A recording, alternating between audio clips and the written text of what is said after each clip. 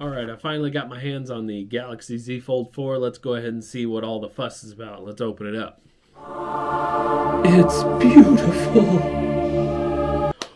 Okay, let's get on into this. This is awesome.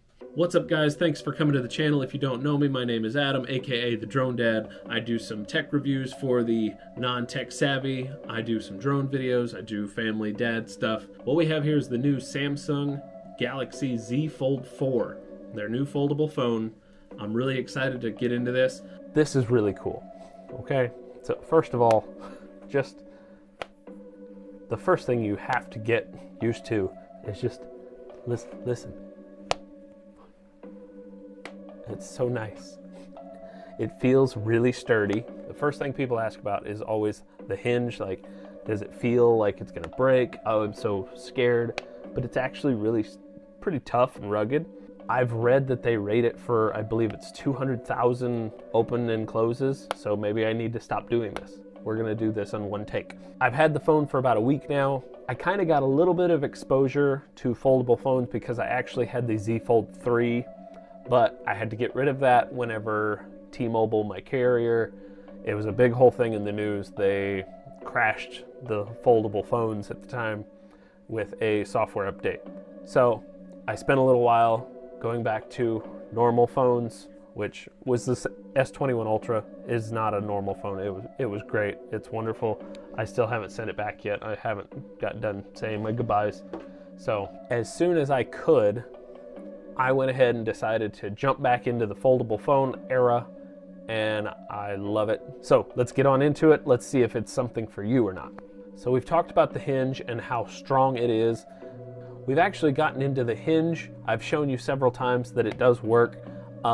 You could also, if you want, you could hold it up like this and you could watch a movie or YouTube, or, you know, you can actually, if you do hold it up like this, you can use it as a keyboard, the bottom half, and it essentially becomes a mini laptop. Pretty cool. So a lot of people ask me, Adam, why do you need a phone like that? And obviously I don't need it, but in today's day and age with technology, it's not about need, it's about want. And I want more real estate so that I can have more apps open at the same time.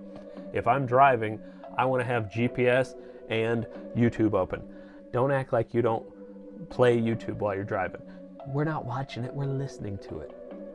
You can have Facebook open on one app. You can have any number of possibilities. And if you like a specific setup, like, hey, I like having GPS over here and YouTube over here, you can actually save those combinations in the taskbar over here on the side. Click that, and now all of a sudden you've got your map here, you've got your videos there. What more could you want? If you want to make one side bigger than the other, you can do that. You can use this to take pictures. So if you want to use these cameras, which are the best on the phone, to take a picture, you can set this on something and take a selfie. So you can either put it on a timer, run out in front of the camera, take the picture, or most Samsung phones have it by default, but if not, you can go into your settings and change it. If you just do this and show the camera your palm, it will count down from 3 or 2 and take the picture. So really neat. It really opens up the possibilities of how you can use this phone. So as I was saying, you can actually use this as its own tripod. You could set it up long ways like this to take a more portrait style shot, or you can set it up like this and take a horizontal landscape shot. Whatever you want to do, you can do pictures, videos that way, however you want to do it. Or if you want to keep it closed, you can take a selfie with this camera on the front of the screen, and I'll do that now, and then I'll show you that picture. So I'll go ahead and take the picture. So there you have it. You use that camera, or you use these cameras. There is a camera once you open it up.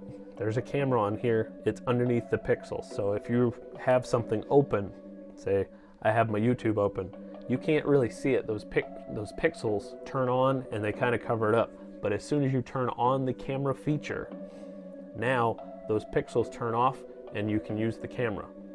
The only problem is that I believe this is only a 4 megapixel camera. It's okay for like Zoom calls and things like that, but really, it's not so great. I'll go ahead and take a picture of myself now, and we can compare it to the picture that I just took a second ago, okay? As you can see, that's not the camera you want to use. But what you can do, if you want to use these cameras and still use a selfie, what you can do is you can actually hit this button in the top right side, and now your cover screen turns on, and now you can see yourself and you can take the picture that way. I usually take the picture by pushing on one of the side buttons here, but you can take a picture, and now you just took a picture with the best camera on the phone instead of having to use that inner screen camera. So it's a cute little workaround that Samsung came up with. I love it personally. Something else that this phone does do, it is compatible with the previous S Pens, the stylus pens that Samsung is good for.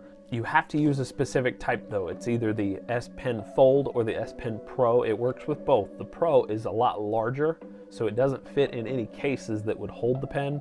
So that's kind of a bummer, but the one thing I do actually have it. The one thing I do like is that you are actually able to copy text from one device and copy it over to another. So if I'm giving someone an address, instead of sending it to them, I can copy with the pen. It has onboard memory for just a little bit, and I can swipe on their phone and it'll copy that over.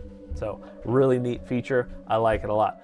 I don't do a whole lot of drawing. I'm not very artistically inclined, but I know that having that bigger screen and having an actual proper pen is going to be really cool. So really, it all basically comes down to whether or not this phone is good for you is, do you multitask? Do you like having multiple apps open at the same time? Do you like bouncing back and forth as you're doing stuff? Do you like watching something like on Amazon or Netflix or whatever while you're also checking your social media? Like I like to have Netflix open and look at Facebook at the same time. Now you can do it. It works perfectly for that. So if that's something you're interested in and you need that extra real estate, it's a great phone for you. If not, you don't really need it. I mean, compared to normal phones, this is kind of a narrow screen for comparison. I'll hold up this one and you can see this one's a wider screen, the S21 Ultra. So this one's kind of narrow. So sometimes if you're using both thumbs to text somebody, it could be a little small, a little tight for you. If you use one hand, it's just great because you can actually reach both sides of the screen with one thumb really well. Or if you're making a longer note or a longer message, you're typing something out, just open it up and use both hands to do it like that. But after just 1 week, that's really all I have for you guys. It's really a great phone. I don't want to get buried into the specs and bore you guys with all the inner workings of the phone itself. It's a really great phone. I love having that extra real estate. I love using it in my car so that I can have my email and my GPS open at the same time. I really like that while I'm driving. It opens up the door for so many more possibilities, and I really think that if you give it a shot, you're gonna like it. If not, no big deal. But I do have an affiliate link in the description of this video, so if you wanna go ahead and click that, it would help the channel out a ton. Thank you so much for doing that. And if you wouldn't mind, while you're here, hitting the subscribe button, I really would appreciate that too. I've got a lot more videos coming up. So anyways, with that, we'll keep it short and sweet. See you on the next video. Love you. Bye.